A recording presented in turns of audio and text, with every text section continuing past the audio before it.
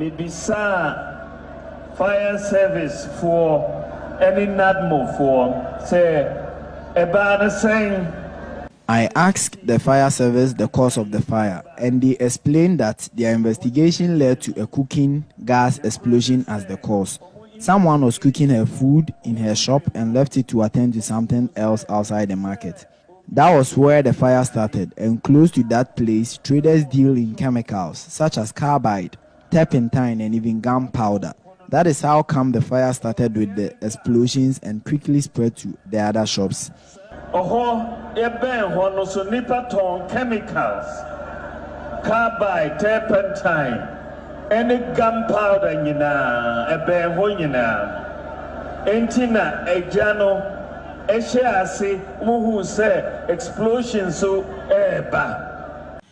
The visit by the Vice President to assess the extent of damage and console affected traders brought some kind of relief to the traders. Minim se munyina adia hamon se munye juma because yatum. I know your concern has to do with closure of the facility. I've had an extensive discussion with the fire service and they've ruled out electrical fault as the cause of the fire. So the market will be open for trading tomorrow. I have spoken with the president and the assurance is that the affected victims will be supported. I'm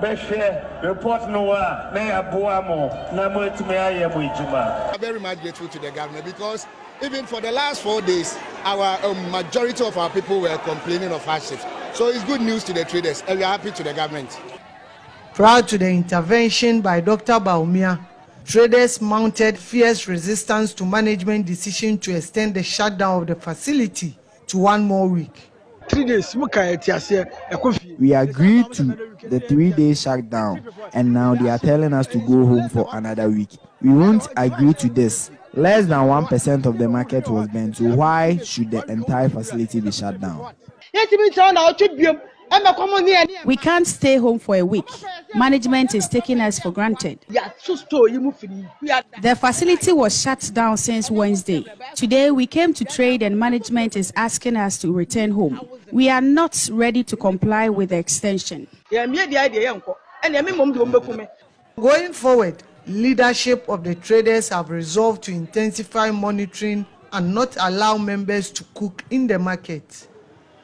Trading activity is expected to resume in the market on Tuesday, March 21. Ibrahim Abubakar, TV3 News, Kumasi.